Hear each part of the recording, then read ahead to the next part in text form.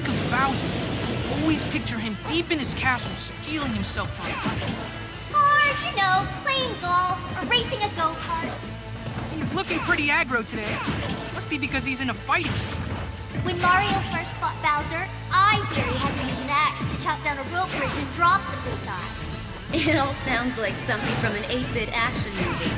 I won't lie. I'm a little scared. Don't. Bowser may be powerful, but he also leaves big openings. Fight smart and look for chances to counterattack.